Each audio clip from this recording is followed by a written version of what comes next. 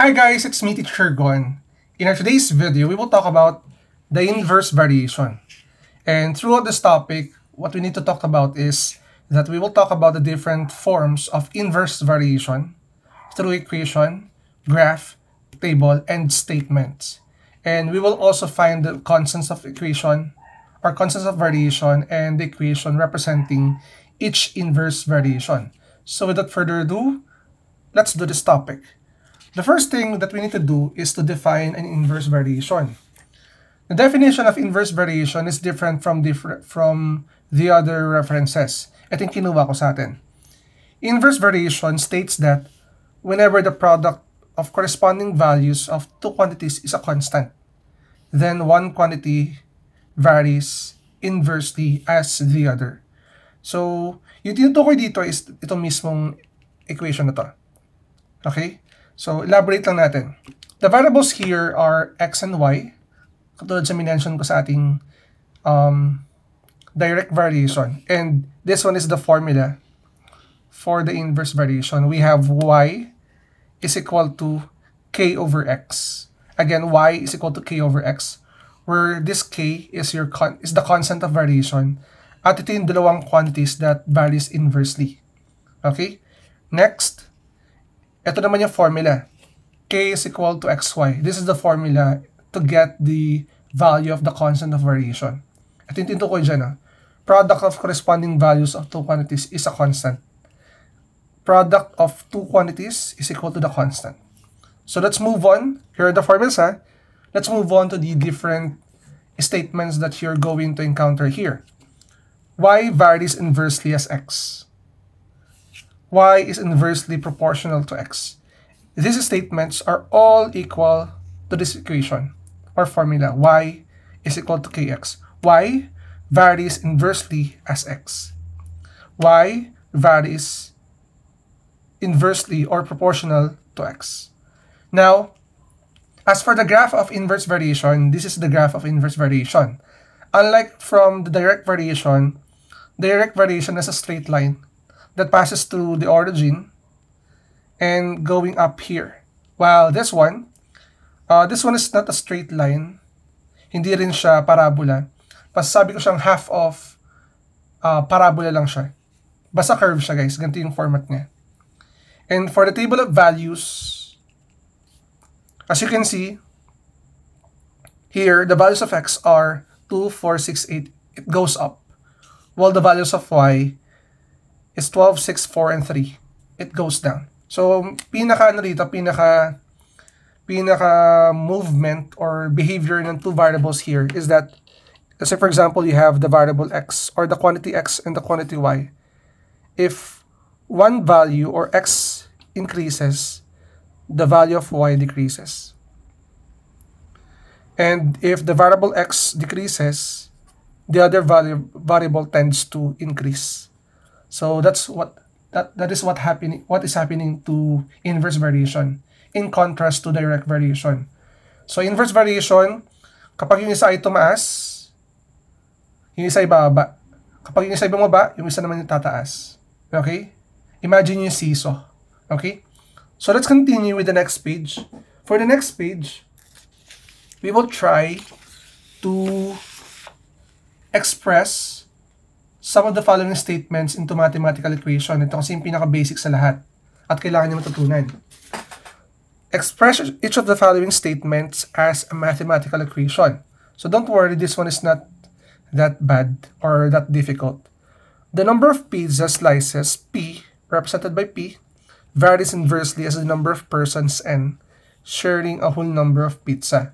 So the two variables here are P and N, where P represents the pizza slices and your N is the number of persons sharing one whole or a number of whole of pizza. Now, how are we going to express this statement into mathematical equation? Simple lang. Pizza slices P varies inversely as the number of persons N. So, kunin mo lang yung variable P. Since varies inversely yan, ilagay mo si letter N sa denominator, then your constant K at the top or in the numerator. And this is the answer. P is equal to K over N. So let's move on with the next number. The number of persons N needed to do a job varies inversely as the number of days D to finish the job.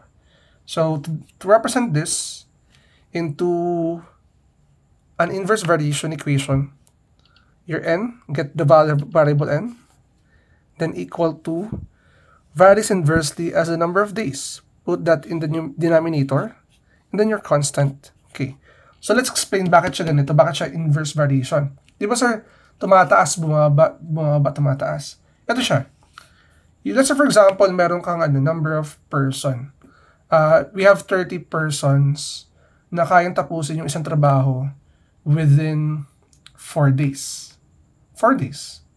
What if nag-increase ka ng number of people na pwedeng gumawa ng job? Let's say for example, you will double it. From 30, kayang tapusin ng 4 days. Yung 60, kaya niyang tapusin ng 2 days. As you can see, tumaas yung number of people or persons that are doing a job while the number of days decreases kasi mas marami na silang tutulong-tulong. That's why work is an example of inverse variation. So let's continue. The cost C per person of renting a private resort varies inversely as the number of N of persons sharing it. So this one is definitely an inverse variation kapag merong ambagan.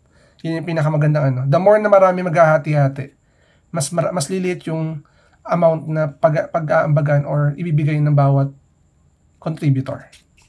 So for this statement, we have C is equal to K over N. And I hope na sa part na to ng ating video, you already know how to convert statements into mathematical equations which are related to inverse variation. Now let's continue with the next part. In the next part, I will teach you to find the constant of variation and write an equation representing the relationship between the quantities of each of the following. Now, for my 3 examples, I have here 2 statements and 1 table. So let's start with number 1. Y varies inversely as X. Basically, what you need to do here is to create an equation. Yung equation natin dito, since Y varies inversely as X, that is Y is equal to K over X. Ang pinapanap sa atin dito is yung constant and equation. So basically, in inverse variation guys, di ba may formula na tayo? Kanina, di ba? Product ng dalawang quantities, K is equal to XY. Ito na yung gagamitin natin. So what will happen is that, ito na siya. Y is equal to 12 when X is equal to 5. To find the value of K, gawin mo lang dito, K is equal to 5 times 12. And basically, your K is equal to 60. Ito na ngayon yung pinapanap sa ating constant. Find the constant of variation. And lastly, write an equation representing the relationship. Since the value of your K is 60, let's go back to the main equation. Y is equal to K over X. Para mahanap yung pangalawa, yung equation representing the relationship, go back here and replace K by this value. And it will become Y is equal to 60 over X. And this is the answer for the equation. As simple as that. So let's continue with number 2. Y varies inversely as X and Y is equal to 10. When X is equal to 2 over 5. This one is a fraction. Convert muna natin to. That is Y is equal to KX. Now for the formula, K is equal to XY. To find a constant, multiply lang natin itong dalawang to. So what we have is 10 times 2 over 5. So what will happen here? We can cancel out actually 5 and 10. This will become 1 and this will become 2. So as you can see, we have 2 times 2, which is equal to 4. So ibig sabihin nyo guys, the constant is equal to 4. And to finally get the equation representing this variation, balikan mo lang to. Then you have y is equal to 4x. This is the equation. Now, by the way, guys, I have a correction here. This one must not be y is equal to kx. This one should be, I'm gonna erase this one, sorry. Y is equal to x, k over x, meaning this one is also incorrect. We will change it into y is equal to 4 over x. This is the equation of variation. I got confused. So, the first equation kasi, that is direct. So, this is the correct answer here. Now, let's continue here. So, what if table naman being given? How are we going to find the constant of variation? And how are we going to do that? So, using this formula, k is equal to xy, k is equal to xy. Guys, maging careful kayo. Hindi lahat ng table na increasing sa decreasing are inverse variation. Kailangan meron silang makuha ng constant na pare-parehas. Try natin using k is equal to xy. Let's try the first one. K is equal to 2 times 36. This is 72. So, dapat, kapag sinubukan natin itong mga to, dapat 72 rin. So, try natin 4 times 18, 72. 6 times 12, 72. 8 times 9 is 72. Definitely, this one is an inverse variation. Since we already have the constant, puntahan naman natin yung equation. Paano ngayon yung sir? Diba? Your original equation is y is to k over x. So, ang gagawin mo ngayon, replace k by 72. You have y is equal to 72. 72 over x. And this is the answer for it, guys. As simple as that. First, we identify the constant. And then, we created the equation representing each variation. For the last part of our discussion, it's quite long because pinagsama-sama na natin yung discussion natin dito. Let's have this one. We will solve directly for the missing variable in a given inverse variation.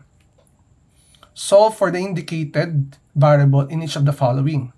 In number 1, we are asked if y varies inversely. So this one is definitely inverse variation as x. And y is equal to 3 when x is equal to 4. Find y when x is equal to 6. So dito, pag nakita ng mga estudyante to, they are confused because medyo magulo siya kasi complex sentence siya. Halo-halo na siya. Now, ito muna ginagawa dyan. Kailangan yung chop-chopin yan. Ito muna kayo. Chop-chop nyo dito, dito. Ang purpose kasi nito is for the main equation. Y varies inversely as x, that is y is equal to k over x. Ngayon, sir, anong purpose nito? Ang purpose naman nito, ito pangalawang statement natin na merong value ng x and y is to find the constant. So, without using the formula, gamitin natin to find the constant. Your y is equal to 3, that is 3, is equal to k over your 4, which is x. Cross-multiply mo lang yan. 1 times k is k, and then 4 times 3 is 12. So, basically, parang nag-multiply ka rin gamit yung gamit itong formula natin ng k is equal to xy. Ganyan din ginamit natin. Ngayon, sir, what about the main problem? Find y daw when x is equal to 6. So, what you need to do is go back here. Gamitin mo to. Y is equal to 12 over x. Kasi kailangan meron kang equation talaga after finding the constant. Ngayon, gawin mo rito, find y when x is equal to 6. So, you will replace x by 6, that is 12 over 6. And dividing this fraction or simplifying this fraction, this will give you y is equal to 2. Ito yung sagot natin.